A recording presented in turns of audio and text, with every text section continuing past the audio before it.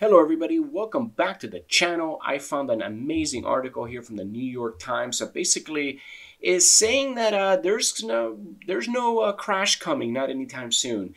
So what's happening? Basically, we have amazing jobs report, okay? People are working, and here's the thing, people are spending. People are making the money and spending it. Even though we have high inflation, even though eggs are through the roof, even though everything is still very expensive, even housing, people are still spending money. Everybody is working and everyone is spending it. So what's that doing is keeping the prices high, is keeping inflation high. So the Feds recently raised the rates again, only a quarter, and it's been what, 11 solid raises, something like that. So right here, it's been the 8th increase in 11 months. Sorry about that. So we went from 4.5 to 4.75. Again, the 8th increase in 11 months, which is kind of a big deal, right? So we have really high mortgage rates, but now the mortgage rates actually decided to cool off a little bit in the last week. So we're now down to 6.9. They were like at 6 point, where is it? It was right here. We came from 6.13 and now we're down to 6.09. So there, here's what the article says, that at this rate, we're still not going to see a lot of home buyers jump in. We will see them jump in when we hit that 5 to 5.5. So that could happen pretty quickly here. But here's the problem. Home prices are somewhat going sideways. People are not, more homes are being sold at or below list price, which is a good sign, especially the ones that are below list price. But you know what?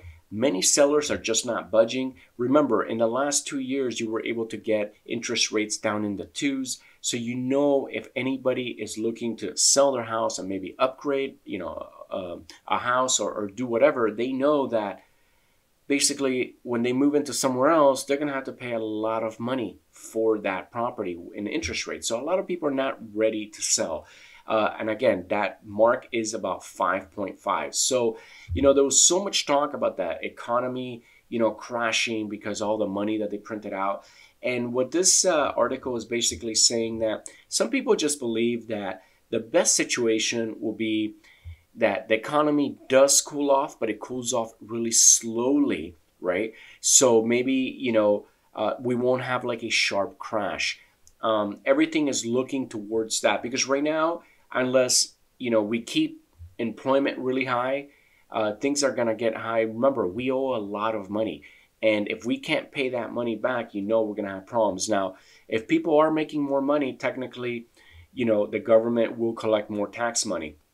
And hopefully we could cut spending, and we could, we might have to raise taxes in some areas, even though I feel like we're taxed to death already. But again, we need to bring down the national debt, because that is basically our credit rating is at stake. And if we lose our credit rating, then that the Feds are going to have even, the Federal Reserve will have to have even higher interest rates, because we basically default, and it's very terrible for the economy. So all eyes on that. But honestly, from what I'm seeing, it looks like smooth sailing until probably June, where the Congress is going to be voting on the debt limit, right? We'll see how that plays out. But right now, people are working. There's some people with good jobs, and people are taking advantage. Now, they talk about this first lady over here. It's kind of crazy, but she moved from the West Coast over to Brooklyn, and she closed on a house for almost $1 million. And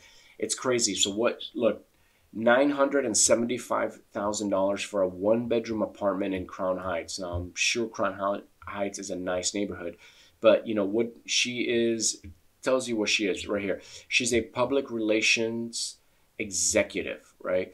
So how many public relation executives are there? How many people could afford a $900,000, $1 million house?